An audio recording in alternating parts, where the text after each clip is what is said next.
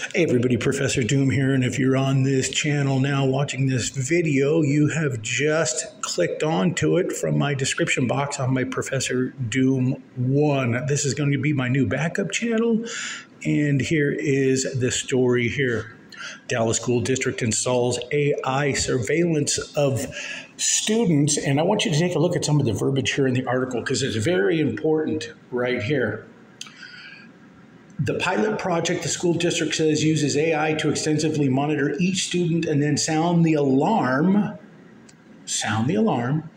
if a student deviates from his baseline behavior.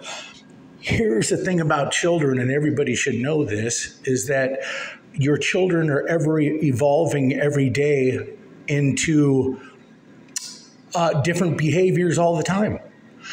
Whether they go from telling the truth as little kids to becoming, maybe they'll tell a lie here or there, whatever, or they start liking girls, or they start this, or they start that. It doesn't really matter what it is.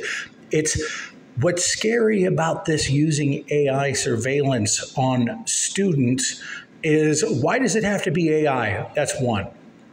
Two, this is a reminder of movies like Terminator, Equilibrium, and everything else, is that if you deviate from how they want you to act or how they expect you to act, then what? They're going to sound the alarm. There's going to be repercussions. Is there going to be punishments? Do they want automatons? What is it that they are expecting out of all this? And this is not a good move whatsoever. This is going to become the whole new norm. The movie 1984, I should not say the movie. Let's go back to the book, 1984. And this was already told to us this was going to happen. And it is happening. And is this going to turn out to be just like Terminator, where they are expecting you to act a certain way, and if you don't, they're going to take over? Well, we're in our rudimentary stages right here with this AI surveillance, but what happens if it gets worse? What happens if it turns out to be more? Don't know the answers to that yet, but this is the article that I wanted to share with you. And